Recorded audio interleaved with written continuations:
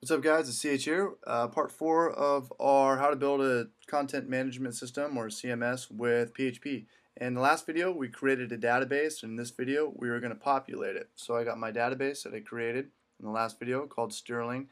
And now we're going to create some information for it in a new table. And I'm going to call this table information. Number of fields, we're going to do 4, but I'm going to do them one at a time, and I'll show you. So I'm just going to add 1 for the time being. Go over here to the right and click go.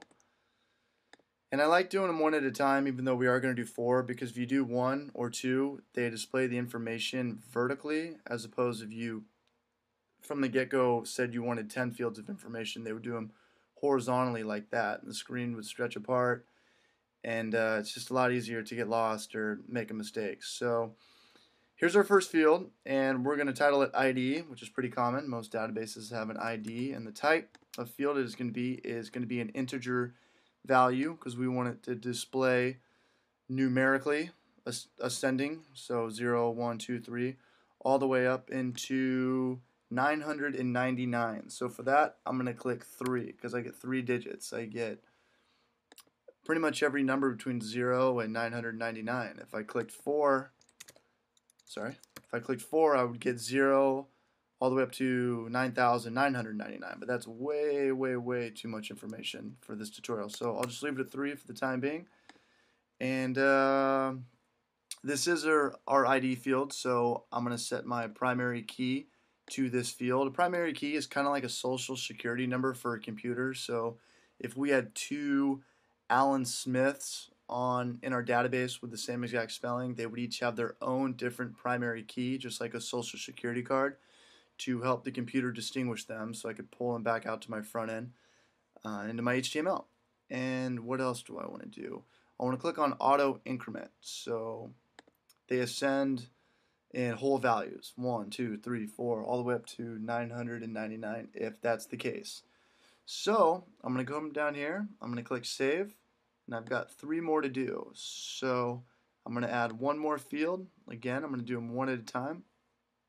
And this field we're going to call menu. And this is not going to be of integer value, because I want to write something here. I need a string, so I'm going to write var char, or car, excuse me.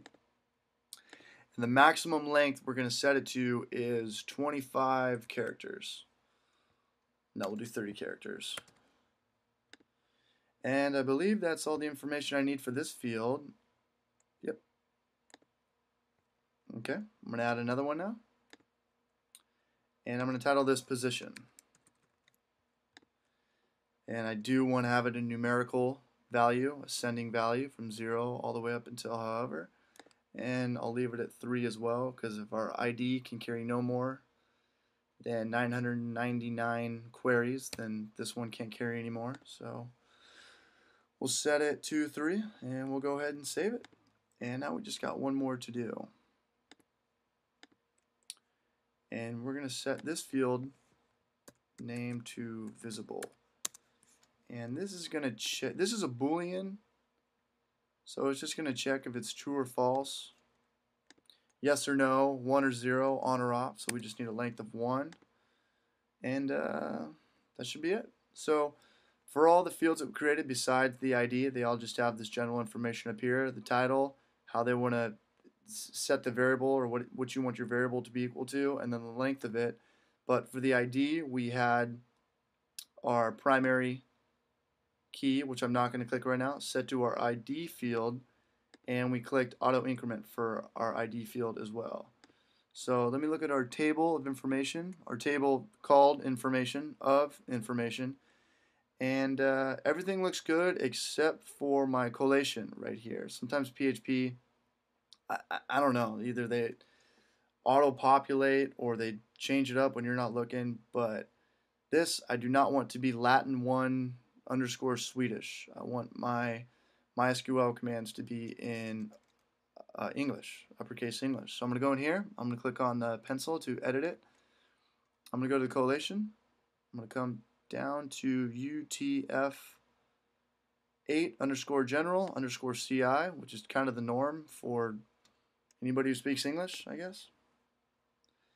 And same with this, with the visible. I don't know why. I could have sworn it wasn't on Latin when I filled out the information, but that's fine. Here's a FAQ that we kind of came up with on the fly. So everything's looking good. We've got our 4 fields of information, ID, set to integer, and it's auto incremented.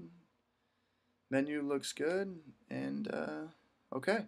So in the next video, now that we have some information, we have a table of information called information. Try not to confuse you guys. Maybe I should redo this video and not create my table as the name information, but we'll see.